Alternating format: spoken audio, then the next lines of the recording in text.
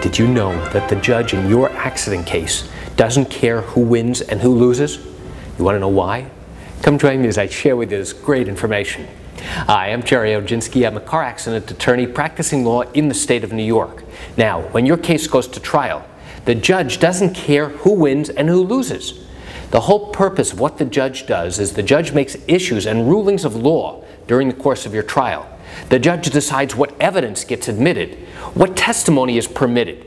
The judge decides how evidence is going to be presented and when it's going to be presented. The judge controls how the case progresses. The judge is to play no part in deciding who wins and who loses in a jury trial. Now, I will tell you that in a jury trial where you have 6 jurors sitting and listening to testimony, ultimately 6 jurors are going to go back and deliberate to determine whether we have shown that we are more likely right than wrong, that what you are claiming is true. And once they determine that what we are claiming is true, now they will then be obligated to go ahead and give you compensation for all the injuries and the harms and losses that you've suffered. So you might be surprised to learn that the judge plays absolutely no role in determining who wins and who loses a particular case involving claims of accidents or medical malpractice or even wrongful death in the state of New York. So why do I share this quick tidbit of information with you?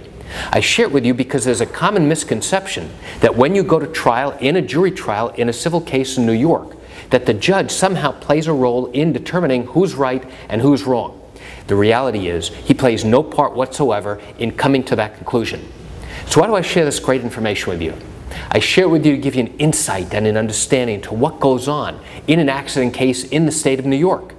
You know, I realize you're watching this because you likely have questions or concerns about your own particular matter.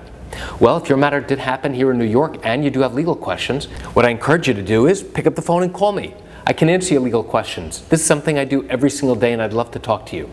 You can reach me at 516-487-8207 or by email at Gerry, G-E-R-R-Y, @oginski-law.com.